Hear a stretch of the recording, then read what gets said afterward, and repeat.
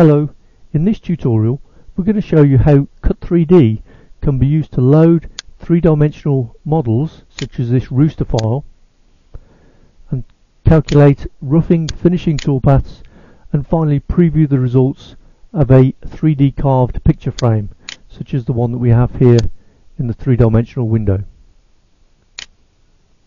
So if we start by closing the file, so file close, load a new file. Here we're going to work with the Rooster v3D file. The software will also open many other mesh type files such as STL, 3D Studio, 3D etc. So we load the Rooster file. I can twiddle in the three-dimensional view by clicking the left mouse button and moving the mouse around. We start with step 1 where we orientate the model, so we decide which face we wish to cut. We can also mirror the model to make it look in different directions. We can also scale it to any size.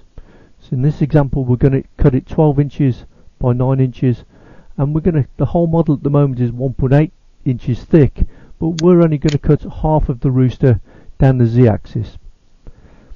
So we say we're going to do single-sided machining and apply. Click the next button, which takes us to step 2. Step 2, we specify the material limits. So at the moment we have a design that's 12 by 9 inches. Let's say we want the width to be 14 inches and the length to be 12 inches.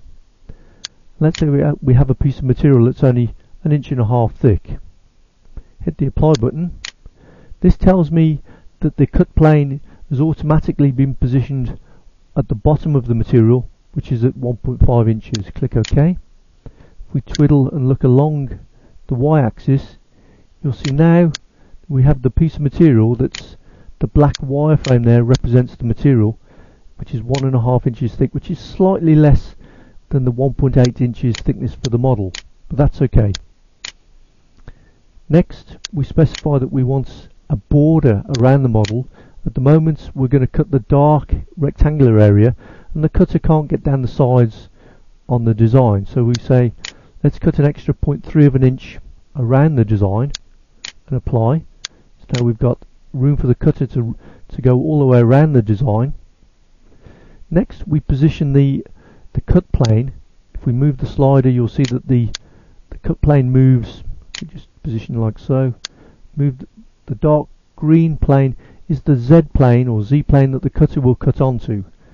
We position this at about 1.1 inches and apply. So the length of cutter that we need has to be able to cut 1.1 inches, maximum depth of cut. And we click the next button. We go to step 3, which is the roughing toolpath. Select the cutter. For this example we're going to use a 1/4 inch end mill, and we could use any tools that we have available. So we're going to use a 1/4 inch end mill. You'll see that the pass depth, step over, speeds and feeds, etc. are all set up. Click OK. We can edit the parameters if we wish, so we can switch this on. If we were cutting very soft material, for example, we could say OK, we think that the cutter can actually cut 0.3 of an inch in one pass. We'll use a 40% step over because we're roughing. The spindle speed, feed rates to match the machine. We're going to have a clearance gap above the job of 0.1 of an inch. This is the height that the cutter will retract to when it's moving at rapid rate to get to machine different areas on the design. We're going to leave 40 thousandths on the design for the finishing cutter to machine off in a second operation. We'll use Z level roughing, and we can raster along either X or Y axis. Let's say the X axis, and we can profile round at each level if we wish. Calculate. So the roughing toolpath has now been calculated. If we view along the Y axis, and we can push and pull with the right mouse button to zoom in or out, you'll see that we've got multiple Z level planar roughing passes. Click the next button. We go to step 4, which is the finishing toolpath. Select the cutter. In this example we're going to use a 1/4 inch bore nose.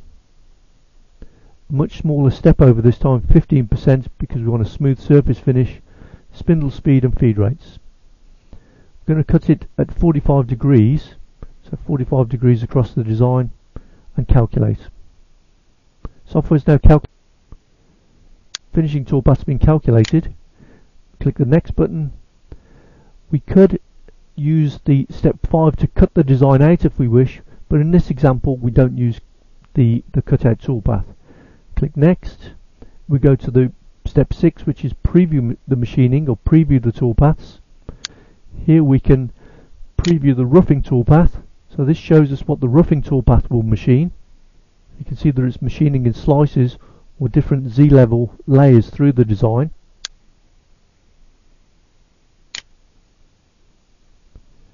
Next we can preview the finishing toolpath, and this is cutting the 40 thousandths off, cutting to the finished size that we specified. Remember that this toolpath is cutting down onto the cut plane. So the cut plane we specified to be 1.1 inches deep, and you'll see down in the bottom right hand corner here, you'll see that the depth and the XY position is displayed for anywhere on the design. We can change the material that we view the model in, so we can say a piece of cherry. We get an estimate for the machining time, total estimated machining time.